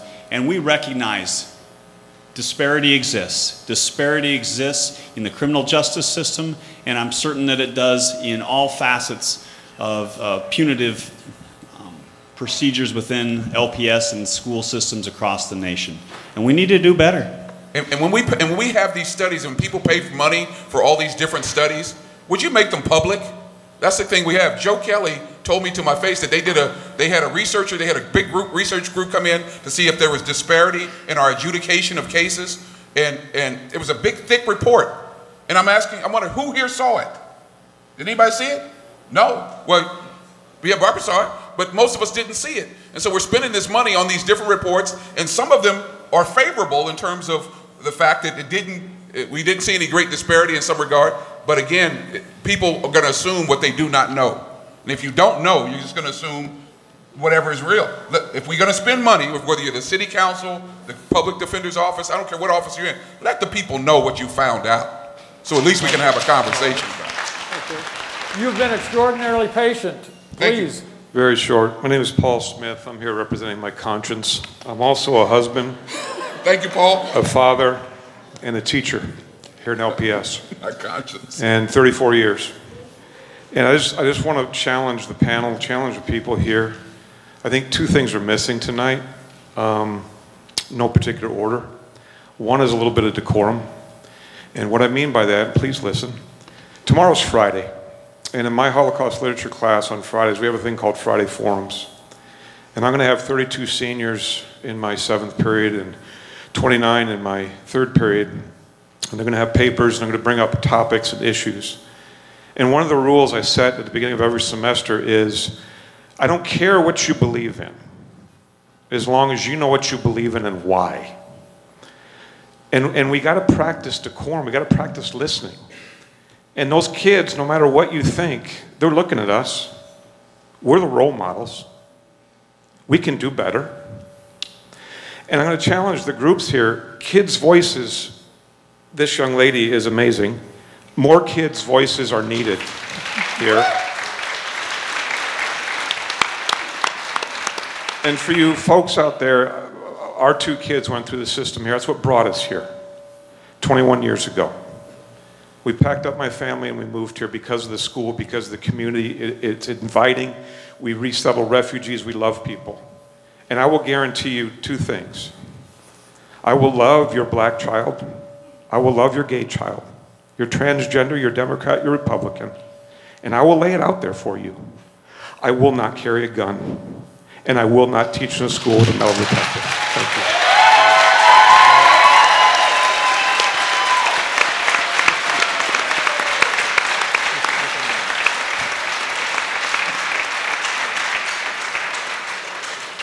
Paul, thank you and your conscience.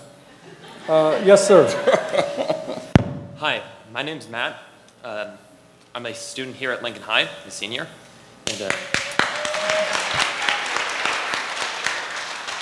And I hope to bring an alternate perspective into this topic. According to the Crime Prevention Research Center, 98% of mass shootings occur in gun-free zones. Simply, criminals don't follow the rules. This is why they are criminals. On March 20th of this year, an armed resource officer stopped a mass shooting at Great Mills High School in Maryland, as reported by CNN. Okay, let him go, let him go. Just let him talk. You'll get your chance. Okay, but let him finish. All right, let him finish. With this in mind, is the city government, in coordination with LPS, considering increasing the armed officer presence in not just a few, but all of our schools, and in case funding falls short, grant carry licenses to trained individuals on staff. For example, would you consider employing veterans at lower cost who pass psychological evaluations and undergo proper training to defend our schools? Okay, thank you very much. Thank you. You want to respond to that? Anybody got a response? Yes, I will. Dr. Joel? I appreciate the young man's point. We're not, as a school district, ready to have that conversation at this point. We're still, as I've mentioned, we're undergoing a comprehensive review of all of our safety and security. Personally, I'm struggling with more guns in school as opposed to less guns in school, and I know that that's a point of debate. But we are doing our due diligence as we're working through this very complex and complicated process. Thank you. Okay, we just heard about decorum. We want to get some more voices, please. More young people. Hi, everybody. I am the second consecutive Paul on this side. And I'm actually a member of a demographic here that's been talked about a lot, but nobody's really heard from. I am white, male, mentally ill. I am autistic. I am awkward. I am a shut-in, and I love my violent video games. And what I have to say is that we have a problem. We have a problem with guns. And I'm going to say some things about this. But everything I say here, I want you to think about what we can do and how we can use this. The eyes of not just, Lincoln, the eyes of Nebraska are on this room right now. We are the capital state. We are an example of the best this city, this state, and I would even say this country has to offer. We are generous, we are kind, we are a loving community. So everything we do here in this room and everything we take out of it, we need to be willing to make an example of that and carry that everywhere we go. Teachers, parents, students, officers, we need to provide a united front and put pressure on the legislature, the leaders of our communities, to work together to put a stop to all of this. Now, I hear a lot about protecting schools, and I apologize if I'm shaking. Like I said, I'm mentally ill, I'm autistic. This is a personal hell for me being here right now. So, I apologize if I'm getting a little shaky. Everyone talks about protecting schools, resource officers, more after-school programs. I think mental health is a great issue to address. Sorry. You're okay. You're all right. Only 2 to 3% of all violent crimes are committed by mentally ill people. Everybody else, completely healthy. Mentally ill people are more likely, 10% more likely than anybody else to be the victim of violent crime. So while I think mental health is an excellent item to discuss, it is not what we need to be talking about right now. Guns. What happens when our children leave the school building? After school programs only serve to make that one Fort Knox safer. When Maya graduates and is no longer in school, is she no longer worth protecting? What happens when our children leave the school building? We have a bigger problem in this state. We need to stop people's access to guns. Now, a lot of people will say here, Second Amendment, very, very important. And I agree. Like I said, I love violent video games. I think guns are very interesting.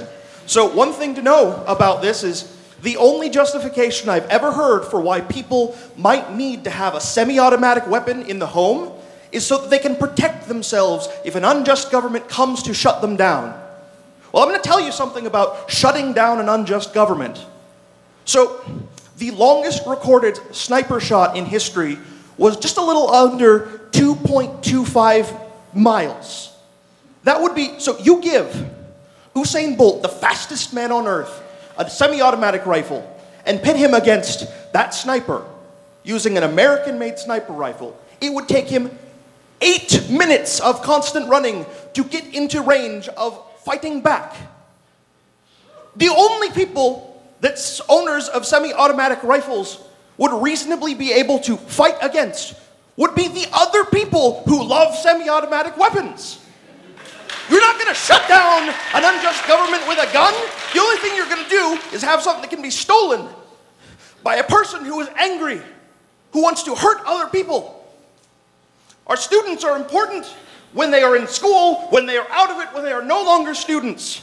The only thing we can do is to make a united front. Parents, teachers, non-teachers, members of the community, faith and otherwise. We need to put a freaking stop to this. This is ridiculous. Nobody needs a semi-automatic rifle.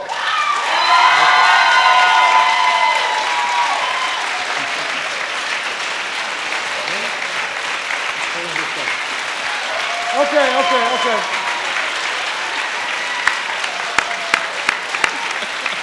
Okay, let's get to some more comments. Thank you, Paul, for having the courage to get up there and just speak. Thank you, Paul. Thank you. And now we have... Morgan Madsen. Say again?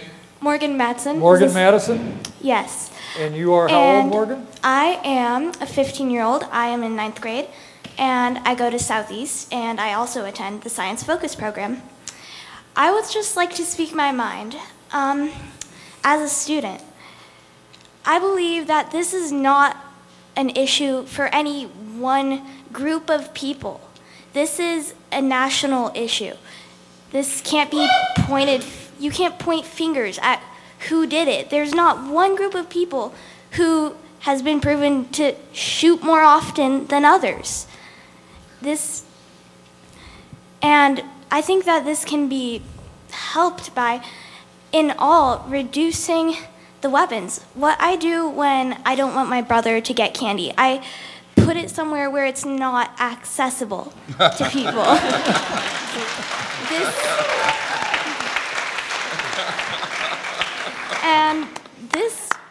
This can be done with guns. It's been shown that you can take people's guns away. The government, other governments have done it, like Australia. And I don't think that every gun needs to be taken away. I actually have gone out hunting with my grandparents, but I do not believe that everyone must own an automatic weapon. And in all honesty, I feel that guns in schools make me more uncomfortable to go to school.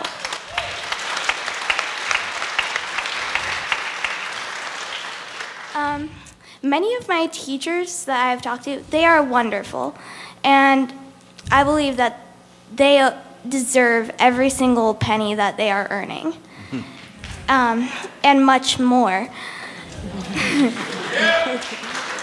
But many of them say that they are not okay with carrying guns. And I think that it should be their decision whether they want to carry one or not in our schools.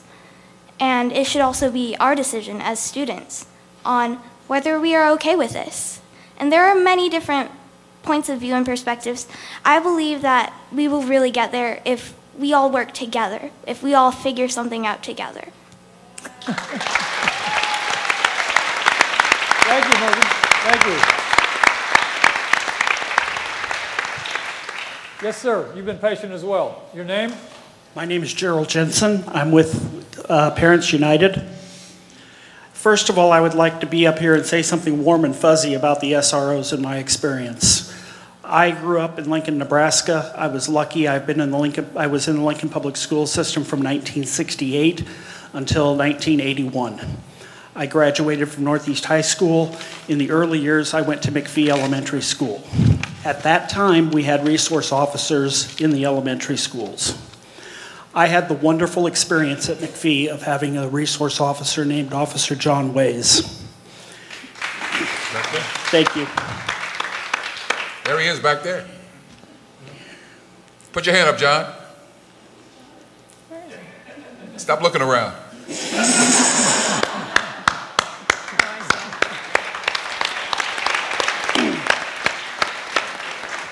The resource officer program is community policing at its best.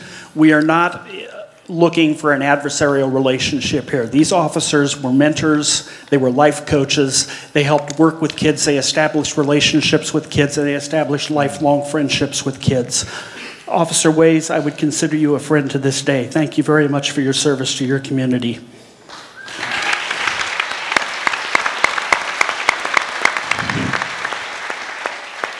On a second note, we've had an incident at Southeast High School within the last couple of weeks where there was Hallway C has become a focus point of a lot of things that have happened. There's suspicion that there was a fight that happened in Hallway C that spilled into the streets and caused a homicide in the city of Lincoln. As a member of Parents United, it has come to my attention that by a number of people, there are more than one incident happening in Hallway C at Southeast. I'm not the only person that has been made aware of this. I've talked with other people, and Hallway C is a real problem. It's a dangerous place to be. And I would like to talk with, some members on the panel to talk about, is there some friction between the police and the school that is causing them for the police not to be able to go in and take control and do something necessary that needs to be done in Hallway C to get the gangs out of there? And that's all I have. Thank you much. Okay. Jeff? I'll start. Gerald, thank you. Start addressing that. Thank you for addressing multiple things. And during the course of these conversations as they've come about through our community, I don't know that I've ever personally met John Ways, but your name continues to resonate as a positive influence in so many people's lives, and you're to be commended for that.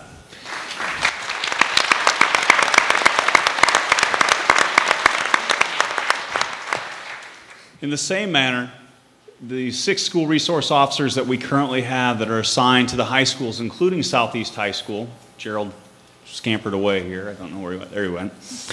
And I can tell you firsthand that they take a similar mindset to what John did back then, in that they are so involved with the lives of the kids and just trying to make a positive impact, positive relationships, building lines of communication, but sometimes their roles change. And they try to prevent these altercations that occurred.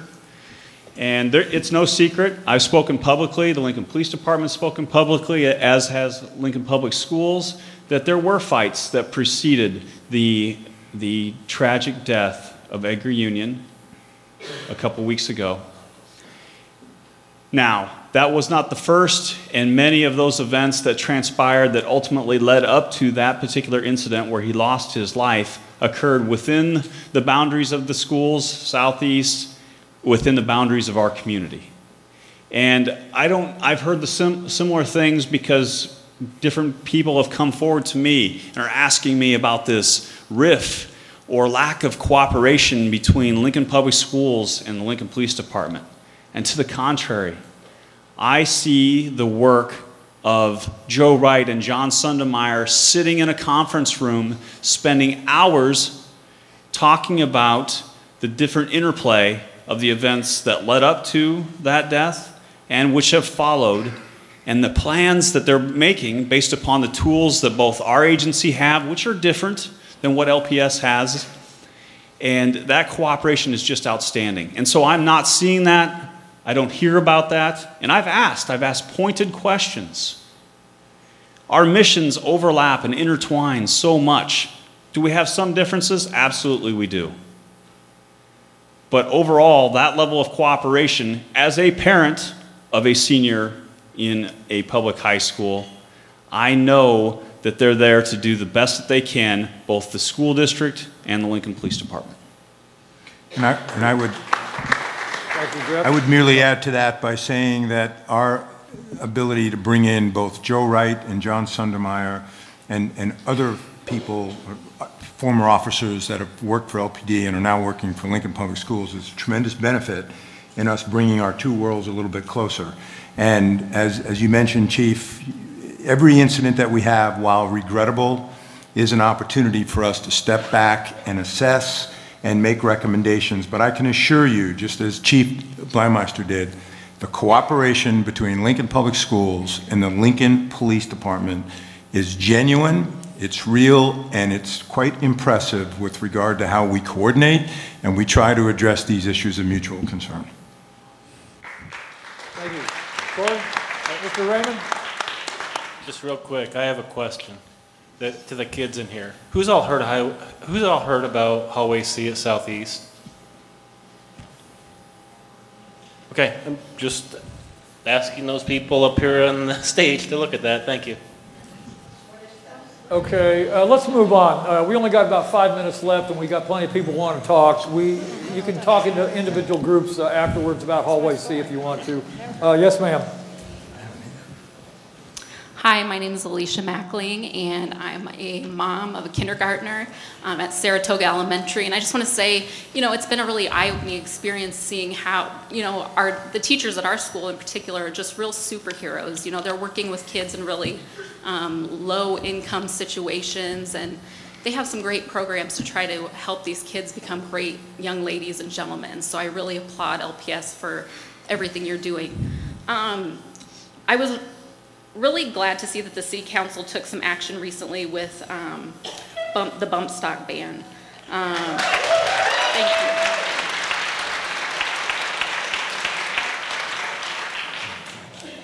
But even in light of that, I would really like to ask you folks up here to take this very important moment and be extremely honest with the people that you're serving. I think parents and community members need to hear the uncomfortable truth that, frankly, there will never be enough money awarded to adequately fortify our kids in their schools, that there will never be enough money available to address mental health, that bullying will always exist to some degree, and that teachers and other personnel already have an overloaded plate, and that it's not realistic or frankly a socially responsible expectation for schools alone to bear the burden of taking a defensive stand against mass shooters. All the while, we have lobbyists and lawmakers in our own state trying to make it easier to access guns, to take them everywhere and anywhere, as well as continued attempts to limit local government's ability to enact and maintain their own stricter gun safety measures and deal with gun violence happening in their homes and on their streets. I ask you to be outspoken about the fact that when the state budget gets tight, that schools are the first target of taxpayers and politicians to make cuts, which is exactly the case of the downsized resource officer program at LPS not that long ago. When we talk specifically about what could be accomplished by either raising additional funds via taxes or diverting funds away from the already stretched school and police budgets, one proposal I've read is that these options would only add approximately 6 resource officers, which was verified up here today. So under this proposal, it's my understanding that there would still be at least 60 Lincoln schools left without, and that just doesn't make any sense to me. As a parent of kids who spend most of their day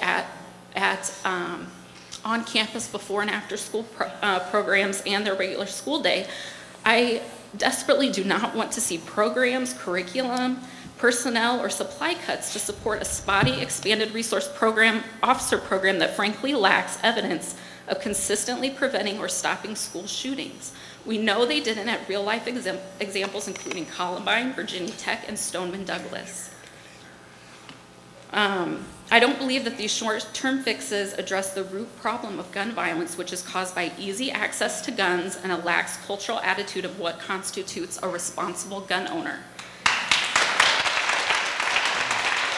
There is this prevalent attitude that the majority of gun owners are responsible and that a few bad apples are anomalies that were either failed by the system, which I don't even know what that is, or that parents did not do their job. It's this attitude in itself that needs to be readjusted. I would like to see schools in conjunction with our law enforcement, with local, state, and federal government, working together to create a movement to focus on education about gun violence and what being a responsible gun owner and user should look like. Okay, thank you. I think we got to keep moving on. We get the point. Thank you very much.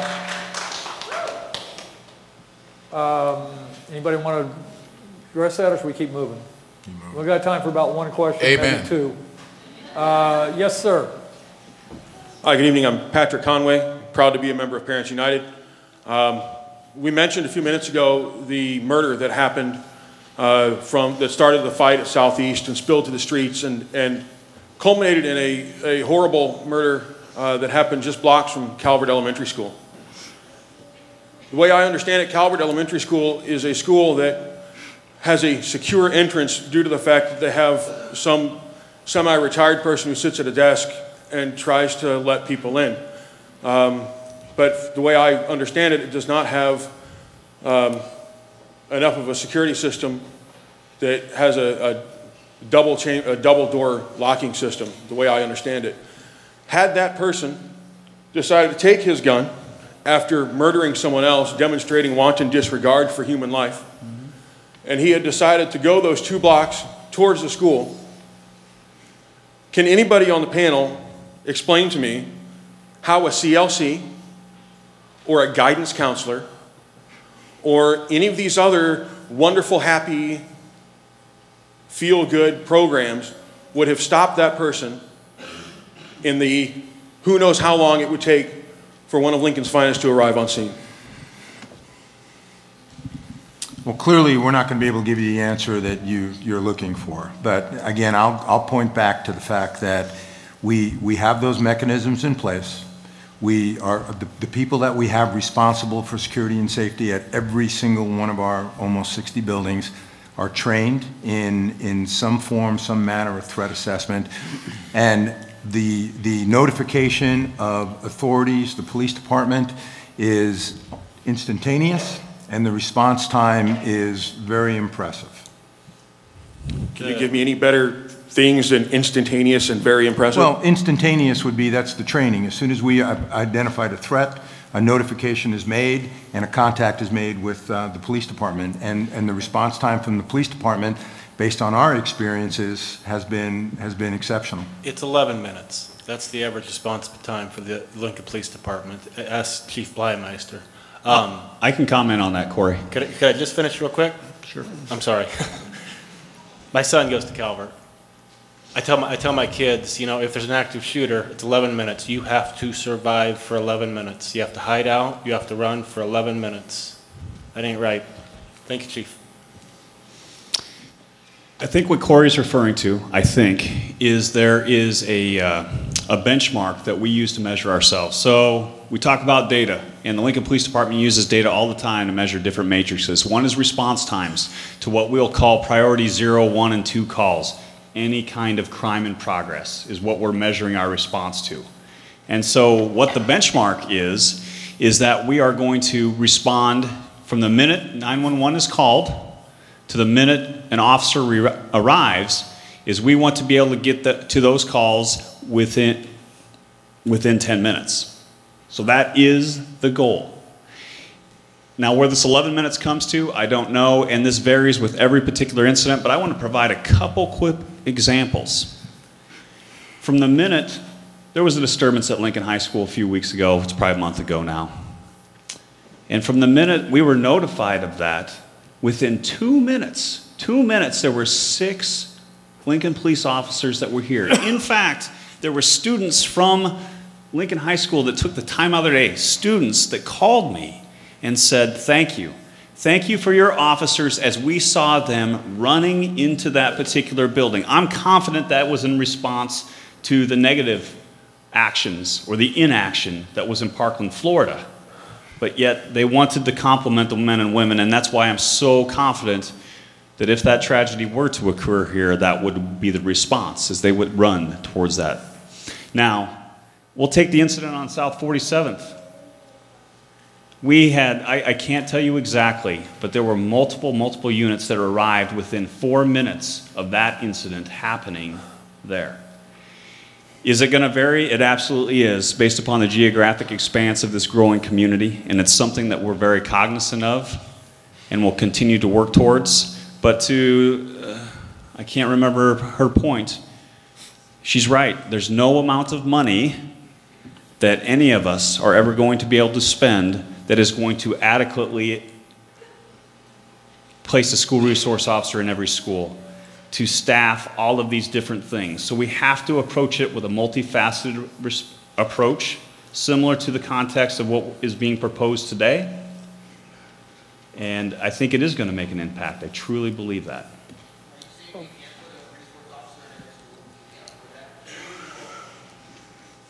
To put it in context, yeah, it's not just the cost. It's not just the cost. It would cost about $8 to $10 million annually every year.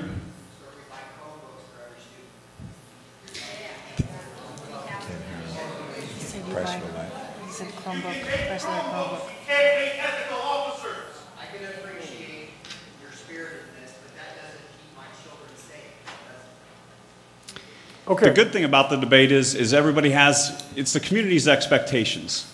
It really is. And your conversations with the decision makers, similar to here today, they're hearing your input. They are. Thank you. Okay, we got time for one more question. This lady has been very patient. Please, can you state your name and? Hi, my name is Melody Vaccaro, and I have a friend named Sarah Daughter Furr, and she died in January. And she started her activism to bring Milkworks into Lincoln because she believed in the value of babies. And the second part of her activism was worrying about guns because she believed that children are worth saving. And with her and with a bunch of other people in the community, we started Nebraskans Against Gun Violence. And her number one thing, and I am going to ask all of you tonight, everybody here either owns guns or you know somebody who owns guns. Do you know how you stop children from having guns and bringing them to school? Lock up your guns. Lock them up. Lock them up. Hold gun owners in this community to a higher standard. We had a kindergartner in Grand Island brought a handgun in their backpack. Kindergartners can't access guns unless somebody leaves one around. 17-year-olds can't access guns unless someone leaves one around. Tom Cassidy, he tweets almost every day about a handgun in a car. Lock up your guns. Tell everyone you know to lock up their guns. We have to hold ourselves to a higher standard. We should legislate it at the city council level. But even if we don't do it, we can still make this happen and change the community norm. And I stand here on behalf of my friend, Sarah Daughter Furr. I believe in children. I believe they deserve to grow up. And I believe gun owners, gun sellers, and gun makers, we've got to hold them to a higher standard. They cannot do this to our community anymore.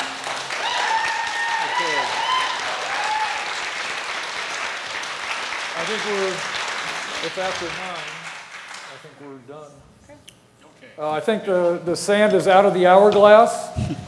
It's past 9 o'clock. I just want to end by saying 2 things.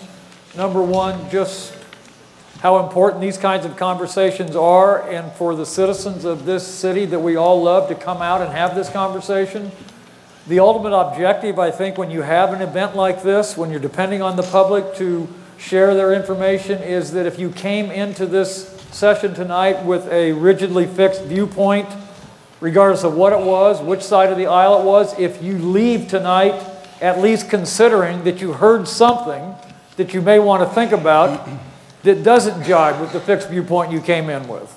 So hopefully some of that cross-pollination occurred, but the main thing again is thank you so much for doing this and for using your democracy. And most of all, thank you so much to all the students. We really appreciate it, and keep up the good work. Thank you all. There's a middle schooler who's been waiting 2 hours to say Thank you, panel.